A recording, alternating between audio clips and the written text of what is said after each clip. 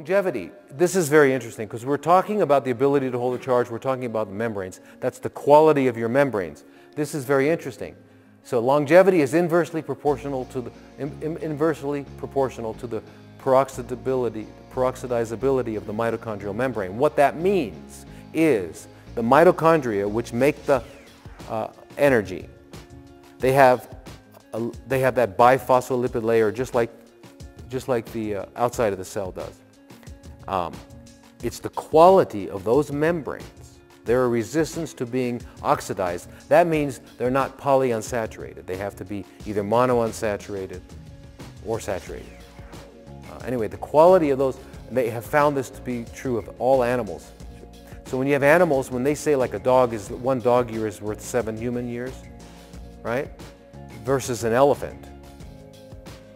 It comes down, they look at their mitochondrial membranes. That's what it comes down to. It's the rate of metabolism. So the dog is living 7 times faster, their heart's faster, and they're, right? Now, what do you say about cats? They're just,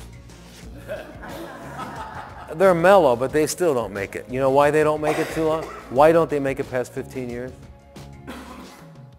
They eat meat. Animals that eat plants live long. Horses, 28 to 40 years. Chimps, 55 years. Elephants, 60 to 9 years. Lions, tigers, hyenas, wolves, 15 years.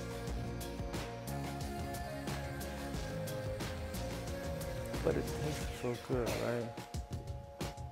But nothing tastes as good as healthy feels.